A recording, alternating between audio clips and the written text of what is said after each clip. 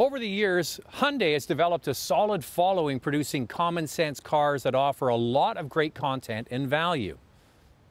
Now, Hyundai is moving into different areas. For example, they have Genesis on the luxury side, and on the performance side, enter in the Elantra, taking your commute from average to exciting.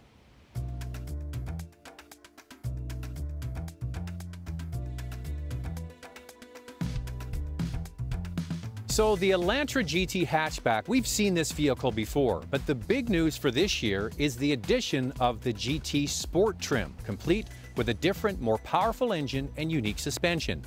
Last year, Hyundai introduced a sedan version of the Sport, but this car is different, running on a vehicle made for the European market called the i30. It's modified for our shores, so they are different even though they share the same Elantra name. There are lots of established players in the hot hatch category, starting with the one that kicked it all off, the GTI from Volkswagen.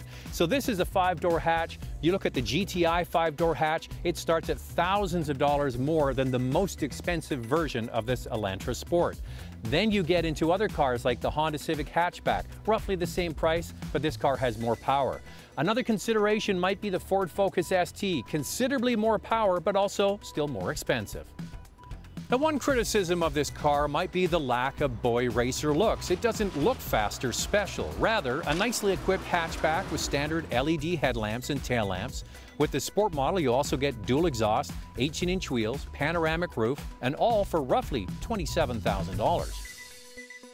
Now, as I mentioned, this is based on the European i30, which is not a hatchback version of the sedan we get here in North America. It's a different car, and it has an average back seat, what you would expect in this category of car. The trunk, the cargo space is actually very useful. It's really quite deep. There is a negative to that, however. Lifting items over the bumper could be a challenge for some. The first thing you notice is the tablet-style screen that's in the center of the dash. That's standard equipment. We're seeing this trend in the auto industry. However, this one looks a little bit cartoonish and cheap. The rest of the car, however, does not. So there is an Elantra GT, just not the Sport model. And it comes with a 2-liter engine with 161 horsepower and what's called a torsion beam rear suspension. This car's quite different. It comes with a smaller turbocharged engine and independent rear suspension. The engine is a 1.6-liter with 201 horsepower and available with a 6-speed manual or 7-speed dual-clutch transmission. To get the automatic transmission, it's $2,000 more.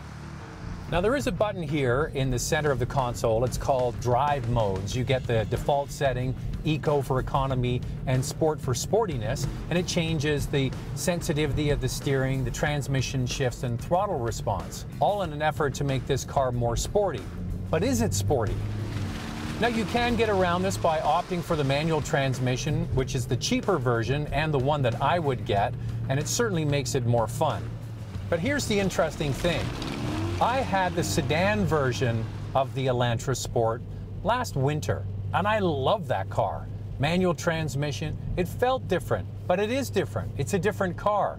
That's the North American sedan. This is the European hatch. And you would think the European hatch would be livelier and more fun, but it's the opposite. This is a car that you can cruise in and enjoy the luxury amenities that we pointed out every single day. It's a very nice, comfortable commuter car, but it isn't, in my opinion, at the top end when it comes to a performance hot hatch.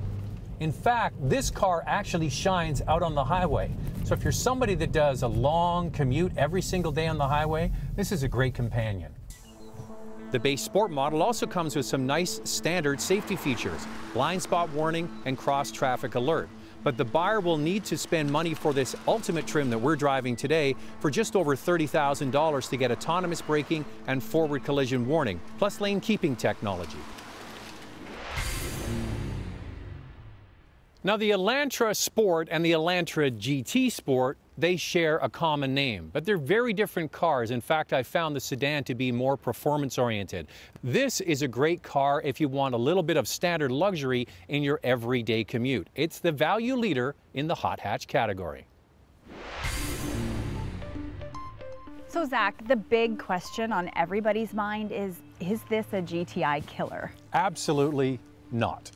And you know what? Volkswagen will sleep well at night knowing their GTI sales are absolutely safe, because the GTI was the original, and you're only the original once. And they've been selling that car since the late 70s. This car is new to the market. However, Volkswagen charges a premium for the GTI, a big premium. When you go down in price, the Honda Civic hatchback, the Focus ST, those are the cars that this Elantra competes against. It's a fine car, but it's no GTI.